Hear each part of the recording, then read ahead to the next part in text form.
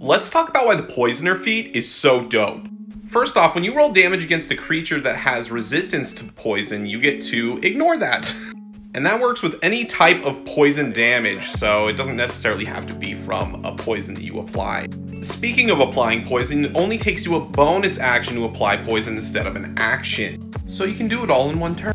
This feat also gives you proficiency with the Poisoner's Kit, and you have the special ability to use that Poisoner's Kit for 1 hour to make a special poison, but that will cost 50 gold. And you make a number of doses of that poison equal to your proficiency bonus. And creatures affected by this poison have to make a Constitution saving throw and beat a DC 14 saving throw. But if they fail that, they'll take 2d8 of poison damage and have the poison condition until their next turn, which means they'll have disadvantage on their attacks and ability checks until their next turn.